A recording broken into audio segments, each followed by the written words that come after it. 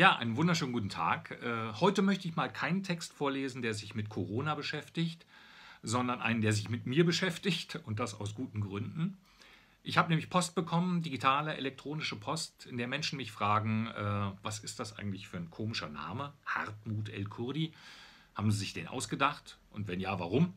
Nein, ich habe mir den nicht ausgedacht. Ich heiße wirklich so, so steht der Name in meinem Personalausweis. Aber ich verstehe natürlich die leichte Verstörung, denn obwohl ich ja in Hannover lebe, ist El Kurdi ein Hinweis darauf, dass ich kein richtiger Niedersachse bin, sondern Hesse. Aber es gibt natürlich noch andere Einflüsse bei mir in der Familie. Und um das mal final zu beantworten, habe ich einen Text geschrieben. Den möchte ich Ihnen jetzt vorlesen. Er heißt GREGOR MENDELS SIEG. Immer öfter habe ich die Vermutung, dass der El Kurdi-Clan Teil eines groß angelegten aufklärerischen Genexperimentes ist. Ziel dieses Experimentes scheint es zu sein, das in den letzten Jahren gern zitierte gesunde oder natürliche Nationalgefühl durch gezielte Völkervermischung innerhalb einer Familie wegzumändeln. Dahinter steckt vermutlich eine kosmopolitische, internationalistische Geheimorganisation, irgendwelche jüdisch-muslimischen, angloamerikanischen, kapitalistischen Kommunistenglobalisierer, die üblichen Verdächtigen eben. Begonnen hat das Experiment mit meinen Großeltern. Denn obwohl mein Vater in Jordanien geboren wurde, ist er im Abstammungssinne kein Araber. Mein Opa war nämlich ein aus dem Irak nach Jordanien eingewanderter Kurde, wohingegen meine Oma eine aus Syrien geflohene Tscherkessin war. Mein Vater war also halb Kurde, halb Tscherkesse, allerdings mit jordanischem Pass und der Muttersprache Arabisch.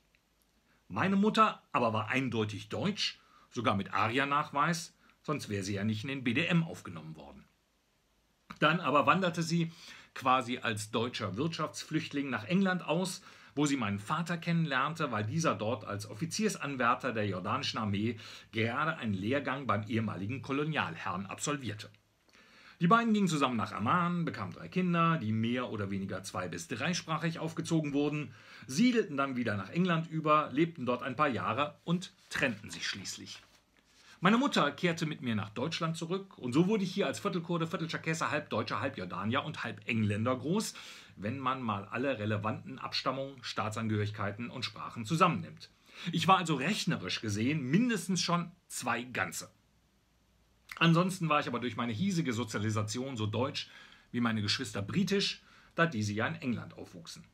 Ich ließ dann etwas Dampf aus dem Kessel, indem ich mit meiner deutschen Freundin eine Tochter bekam, die nun immerhin 3/4 Deutsche und nur noch 1/8 Tscherkessin und 1/8 Kurdin ist, aber als legale Doppelpassinhaberin trotzdem auch ganz Jordanierin.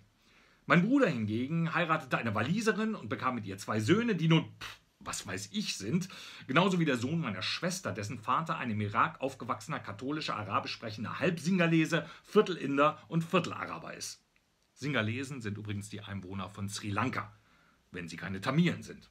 Wie man das noch verstehen soll? Eben deswegen. Und was sollte in diesem Zusammenhang bitteschön ein gesundes Nationalgefühl sein? Also könnte man mich bitte mit diesem Unsinn in Ruhe lassen und sich daran erinnern, dass Grenzen, Staatsangehörigkeiten, Abstammungen und Wohnorte völlig beliebige, zufällige Faktoren sind. Vielleicht nicht bei jedem so offensichtlich wie bei mir, aber dennoch. Danke.